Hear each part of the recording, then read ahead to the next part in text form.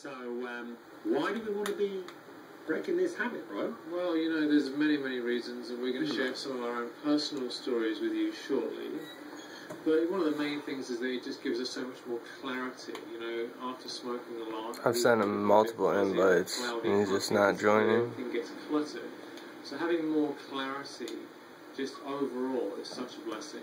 Also, when there's like sometimes really stoned, sometimes not, sometimes this, sometimes that, there's inconsistency. So when you really come back to yourself and back to your own natural chemicals and natural state, become very consistent. And that's a beautiful thing. Day in, day out, there's a sense of flow, a sense of unity and harmony as your days and moments go by, rather than this kind of peaks, ups and downs, and this and that. You know, brain sugar balance comes back.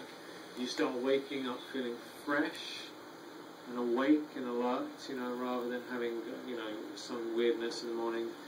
Also, your dreams will come back, get much more vivid dreams. You'll be more connected to your heart and soul, the soul of life, to your higher self.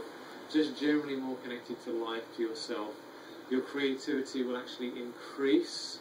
I used to think I needed cannabis to be creative, and I realised when I gave it up, I actually was way more creative than I was before, because the creativity that I thought I had really just looked better, or sounded better if I was doing music, because I was high. Not that it actually really was any better or more creative, but it has this wonderful appearance that it is. So you actually increase your creativity. Alright, I don't know what else to do. I mean, he's not sending me any invites, he's not sending me any messages. So, I guess he doesn't want to play. I don't know. GG. Yeah.